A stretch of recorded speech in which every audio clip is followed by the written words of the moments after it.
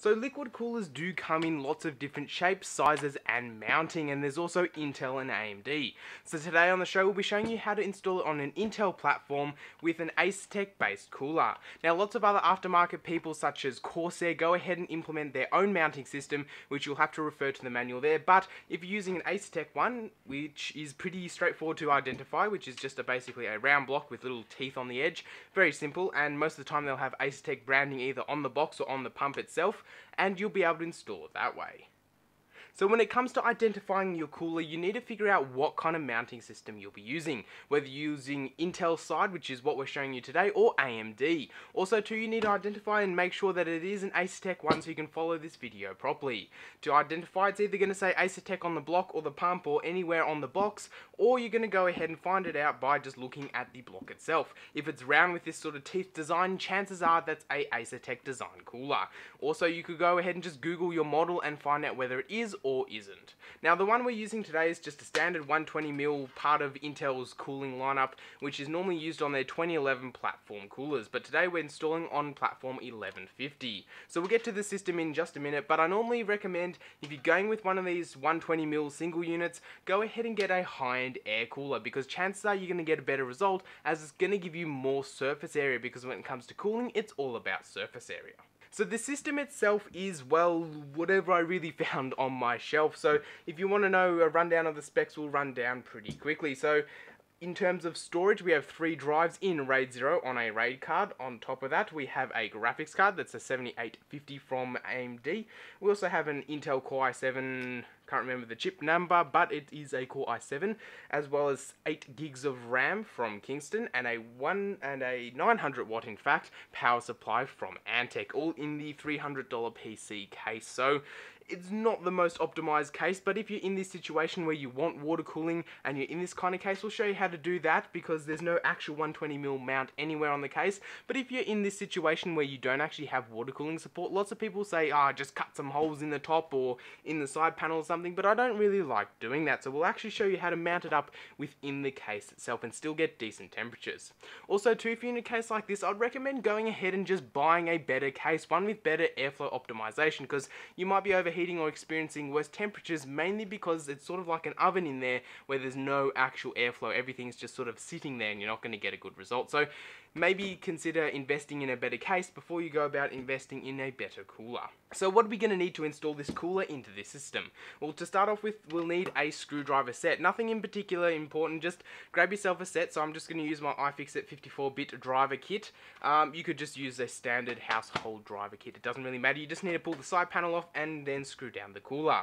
We're also going to need a little box to put our little baggies and other stuff that came on the cooler. We'll obviously need the cooler itself. We're using a pre-filled 120mm one, or you're doing like a triple or a double, whatever you do so decide. We also need the mounting accessories and kit and all that to mount it up to your system, remembering AMD will be a little bit different to this, where you got sometimes little clips rather than these mounting screws. We also need some isopropyl alcohol and toilet paper / tissues, or any kind of other paper to wipe stuff off, and possibly a anti-static little cloth. You don't have to use that if you don't want. We also need a knife or pair of scissors or side cutters just to cut off any zip ties or anything like that if you've done any decent cable management, because we will be removing the motherboard. We also need some thermal compound as well as a pair of pliers in case, again, something does get caught and you need to take it out. Maybe a standoff gets stuck to a screw and we need to just grab that. Also too, thermal compound, it doesn't really matter what you get, just get something decent like this OEM one. Don't really go out and spend your money on. Go and get something like Icy Diamonds or Arctic Silver 5 is what I really recommend. But there is no one good one out there, as we said in our last video. There's really lots out there and it's really what people think, but just make sure you get one that's non-conductive in case you do get it in your system. So to start off with, we'll need to go ahead and set ourselves up on a clean anti-static workspace. So this table that I do record on has an anti-static sheet over the top of it, so I'm all good there. Also too, when I do these mods, I wear an ankle strap that's connected up to a piece of metal, so I'm not sort of gonna zap the system. I wear it around my ankle just so it's not in the shots when I'm actually doing these videos. Now what we're gonna do is disconnect any wires, cables, anything like that. Make sure the PC's powered off and we're all good there, so we don't go electrocuting ourselves or shorting out anything in the system. Also too, just a quick side note, make sure there's no drinks around there, don't be eating food or anything like that while working on your computer, and make sure your hands are washed and oil free because you don't want your system to be full of oil. Once we've done that, we're going to lay our computer down on the Asetek workspace that we set up just a moment ago and go ahead and take off the side panel. If you still have the box for your computer that you came in, then go ahead and put the side panel in that box, but if you don't, maybe stick it on top of your bed under a doona or something, or maybe on top of it, just so you don't go scratch the side panel window if you do have one. If not, just stick it on somewhere that's safe and it won't get sat on or anything because you don't want a big dent in your side panel. Once we get the side panel off, we can check out the insides of our system. Now if it's looking a bit messy like this, we'll tidy it up once we go ahead and install everything, so you might want to quickly go and grab some zip ties while you're at this stage before you go pulling your system apart. What we actually need to do for this is take the motherboard out, so we're going to need to do a few things. If you like me and have a RAID card or a sound card or go ahead and have a graphics card, you're going to need to remove them first. So pop any screws out, whether they be thumb screws or actual screws like we have in this system. Pull out the cards, make sure there's no wires attached and you don't force anything. Once those two out, set them aside again. If you have their boxes still, stick them in their boxes or just set them aside in your workspace, making sure you don't knock them off any tables. Once we're done that, we're going to go ahead and disconnect every other connector on our motherboard, making sure you take photos of it before you go ahead and do that, especially front I/O. If you have a motherboard where it's not marked out, you're going to have some troubles going ahead and actually finding where they go back in without having some Google documentation. And if your computer's pulled apart, chances are you're not going to have a very good time finding any documentation without a computer.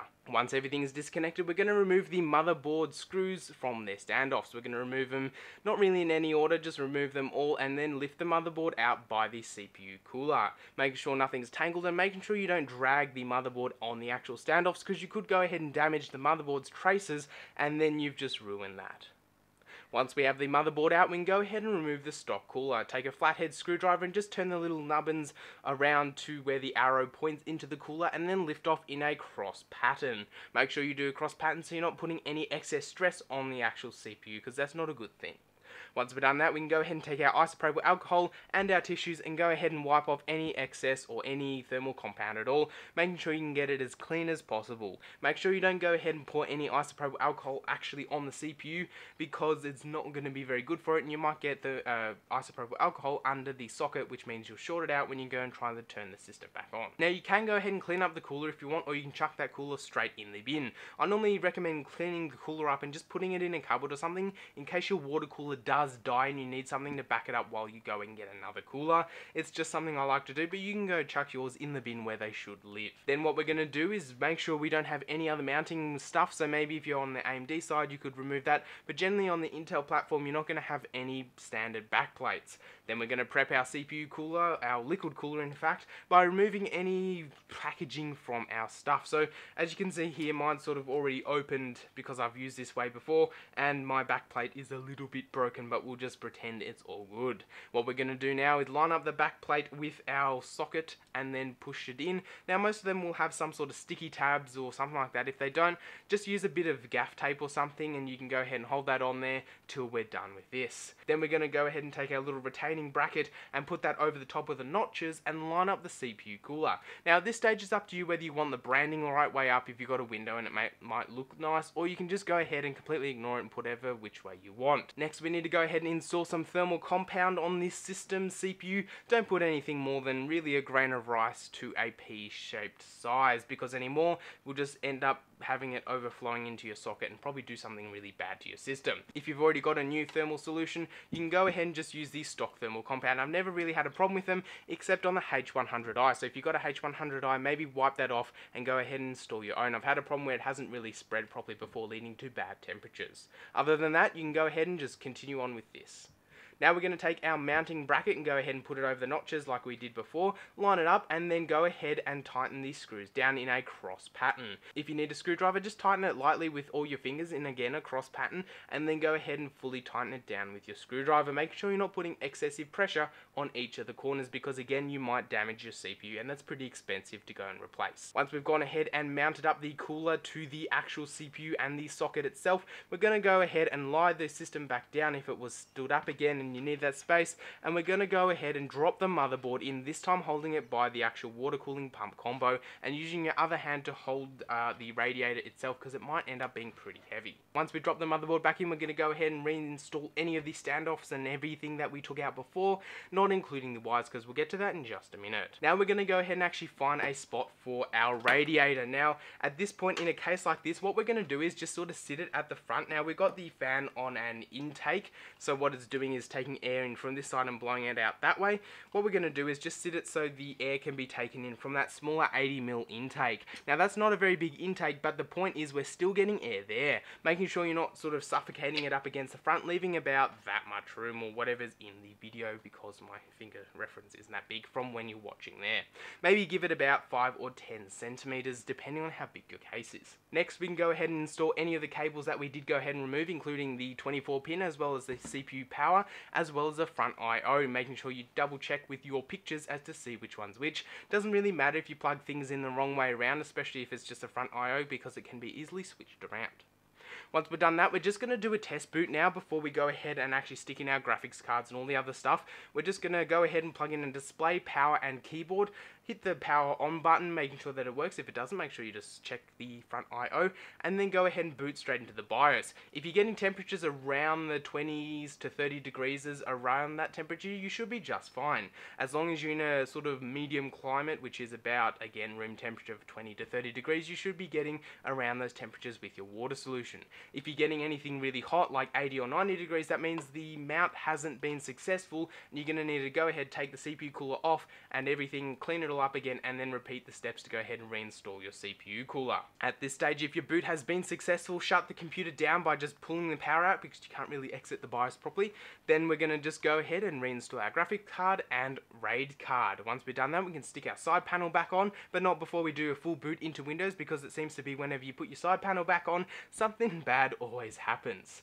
Once we know that we can get in and out of Windows just fine, we can stick our side panel back on and stick this back under our desk or on our desk, and we're all good to go. Other than that, a proper 54-bit screwdriver kit like what I have is helpful, but you're only really going to use 2 or 3 parts here. Maybe have a magnet on hand if you have a sort of issue with dropping screws into your computer, and just double check you don't have any loose wires here or there. Give it a bit of a cleanup if you are in there and it's been on for a while, and go ahead and do some cable management if you too so desire. You don't really have to, but I always recommend doing that. So overall, installing a water cooling unit is always going to benefit your temperatures. Whether you're just getting one of these 120mm ones, it's going to benefit you over a stock cooler. Yes, you go ahead and get a high-end air cooler, which would be almost the same procedure, just with a different sort of way to do it, but it's all about the same here. This applies for Asetek Intel CPUs. We will do one eventually for the AMD side and bigger radiators there. Guys, thanks for watching. Give us a like or dislike depending on how you felt. Let me know if you are with me and you do or not like these sort of 120mm ones. Also too, let me know if you have any tips if you mount these sort of coolers differently, if you don't have actual mounting points. Also too, give us a sub if you like this kind of content, because we are coming out with water cooling your CPU versus water cooling your GPU, so that'll be pretty exciting there. I'll see you guys next time for another video. Thank you for watching.